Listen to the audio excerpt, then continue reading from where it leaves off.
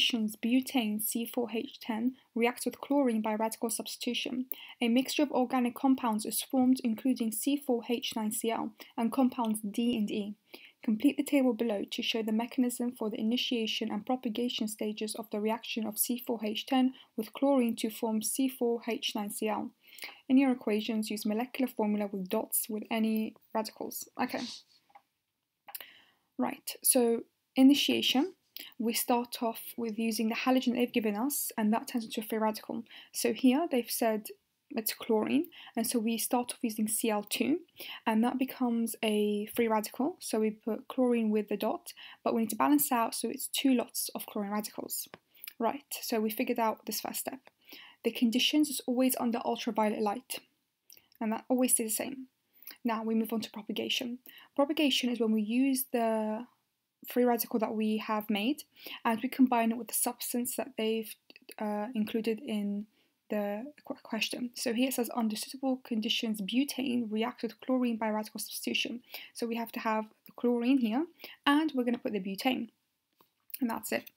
Now what are the products? So remember, propagation has 2 steps, and the last step you're always supposed to form what they've given you in your question. So it tells us it forms C4H9Cl. Therefore, this needs to be our end step. So if we go from here to C4H9Cl, the first thing we need to do is lose one of the hydrogens. And so that C4H9 becomes a radical, becomes a free radical, because that would allow it to take part in the second propagation step.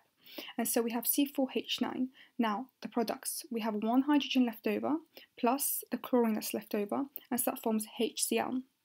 Now, the second step of propagation, we use the same radical that we formed, so C4H9, and we need to get it to C4H9Cl. Therefore, what we're adding on is a chlorine, and we use Cl2. And that would give us our product of C4H9Cl, and we need to balance it out. So there's 1 more chlorine left, which we use as Cl. And we need to have the same amount of radicals on each side, and so we have 1 radical here, and therefore that chlorine is also a radical. So some might say, well, why don't we just use the chlorine here that's a radical instead of Cl2? Because when we combine 2 radicals together, it is no longer propagation, it is a termination reaction, and therefore you only combine 2 radicals together to form a termination step, not a propagation step.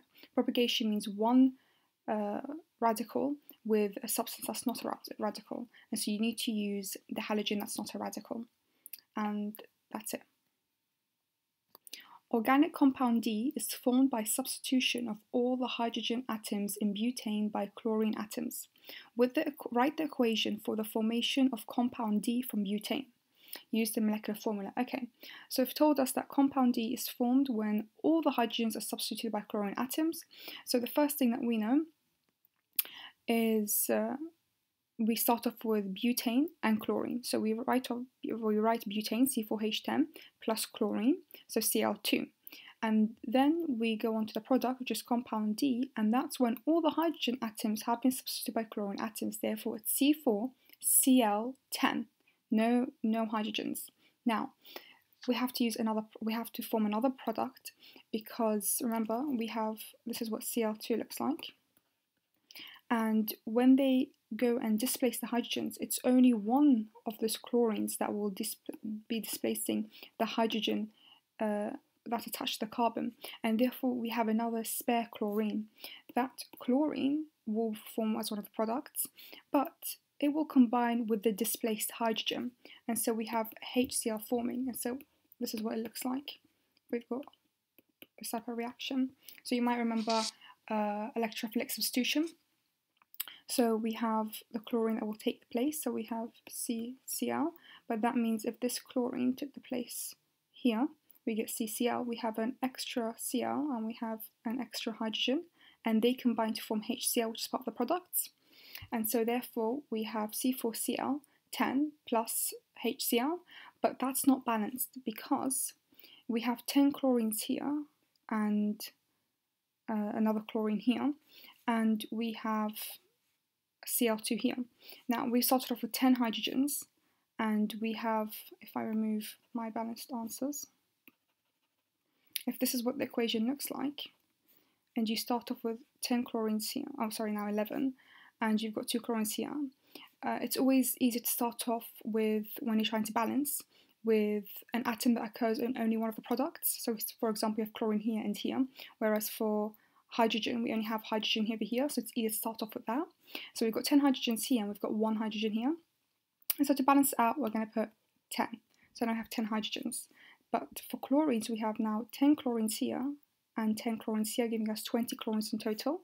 Therefore, we add 10 over here because that gives us 20 chlorines in total. So both sides are balanced.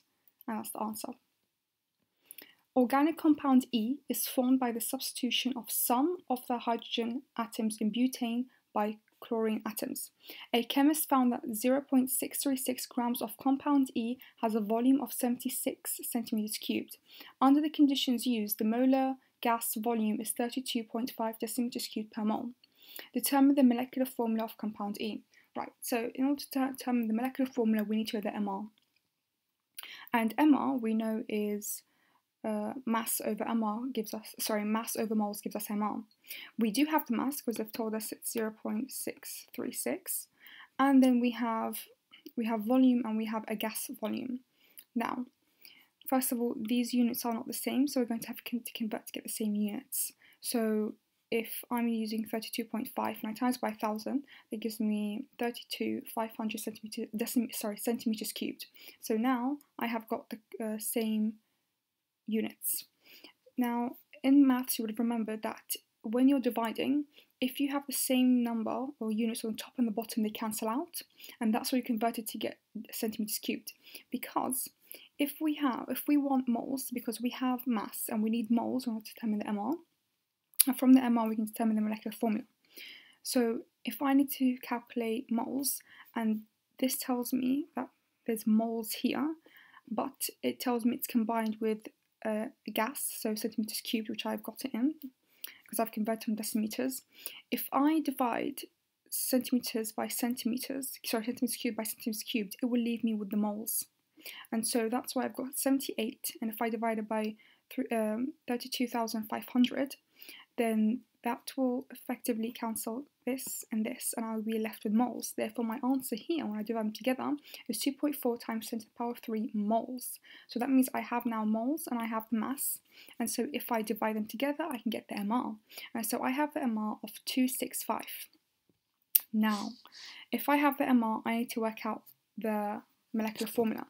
Molecular formula tells me that I have butane, so it's C4H10, and some of the chlorine atoms will take place with the hydrogen, so not all of them, but I need to work out how many chlorines will be in C4H something and Cl something. Now, if I get the MR of all of these 3 atoms, so carbon is 12, hydrogen is 1, and chlorine is 35.5, my answer does not have a decimal, meaning that I have an even number of chlorines, because if I had an odd number of chlorines, then my MR would be a decimal. So instead, we're looking at an even number. We plus it together, so we're always going to have times 2, so always an even number of chlorine. Right, so I've written over here even number. So what are my possibilities? C4H10 plus how many chlorines? If I have C4H10 and 2 lots of chlorines, I will have an MR of 127, so that's not my correct answer. If I have C4H6 and therefore I have 4 chlorines, that will give me an MR of 196, not my MR. If I have C4H4Cl6, that will give me an MR of 265, meaning this is the correct answer. So whenever I want the molecular formula, it's always trial and error, but we know that it has to be an even number of chlorines, and 2 chlorines will displace 2 hydrogens. And that's why as I increase 2 chlorines, I will decrease by 2 hydrogens, and I figure out it's C4H4Cl6, and that's it.